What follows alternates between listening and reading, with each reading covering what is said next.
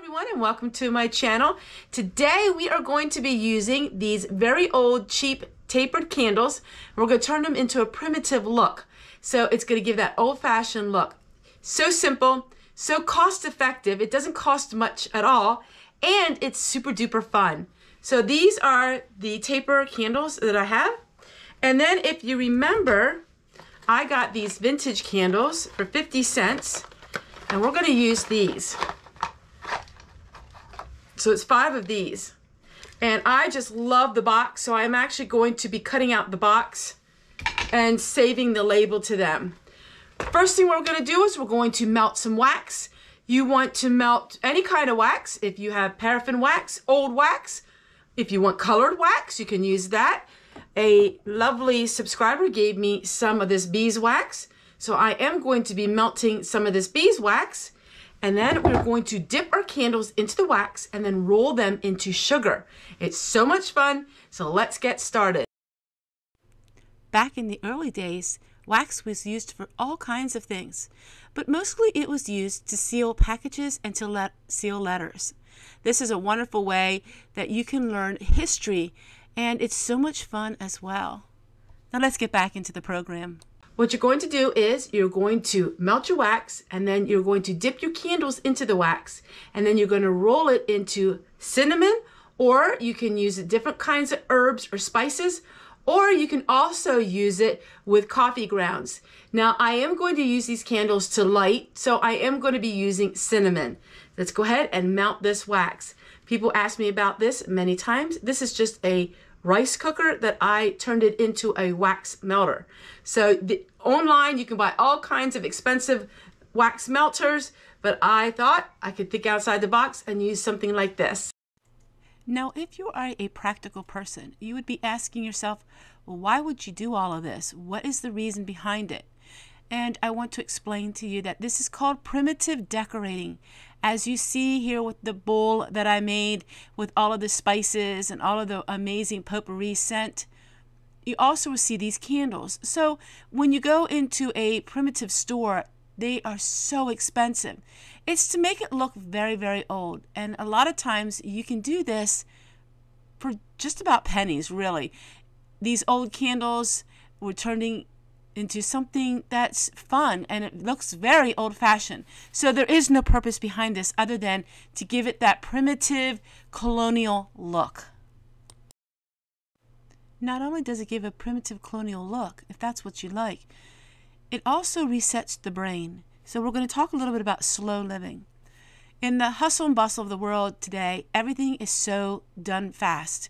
People want their food right away. People want their money right away. People want to get rich quick. People want all of these things instantly. And what I am noticing is when you do things at a slower pace, it resets your brain, and it actually is very restful and peaceful. Projects like these, anybody can do. And most people have some type of old candle laying around, and most people have cinnamon as well.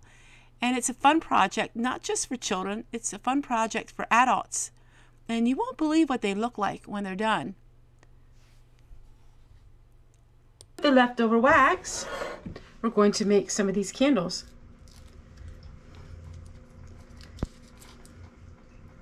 So I'm just going to go ahead and pour the rest of the beeswax into these.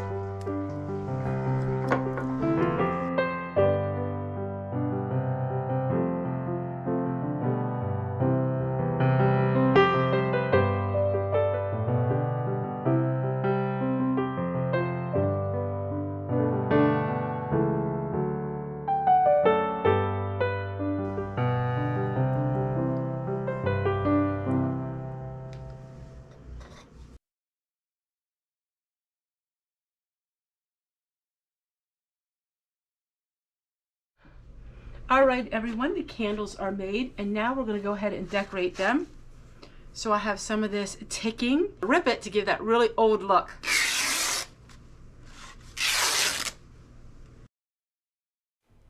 Sometimes it's all about presentation. So decorating an item sometimes can make it even look better than the item itself. And that's where you think about what could you do to decorate an item that you just made. So right now I'm taking all of the old vintage box that was in real bad shape, and I'm going to be making labels with it. The box was not very pretty, and I figured instead of throwing the box away, why don't we use it? It is amazing when you look around your house and find these things and make a new purpose for them. Back in the Great Depression, as we all know, people didn't throw anything away. They used things up. And this turned out so amazing. If I would seen this at a high-end shop, they would have wanted quite a few dollars for it. And it was just a pleasure to make it and to show you all how you can have the look that you want without the expense.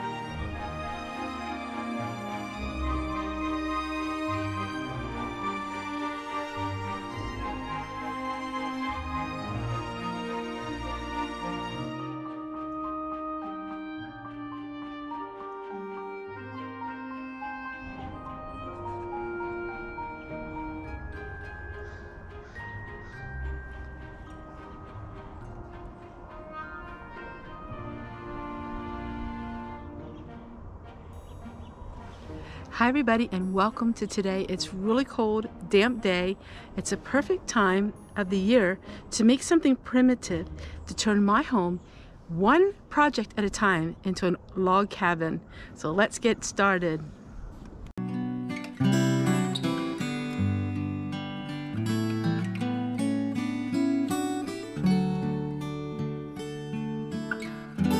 Say thank you so much for watching today's video, and I can't wait to show you again tomorrow what we're working on.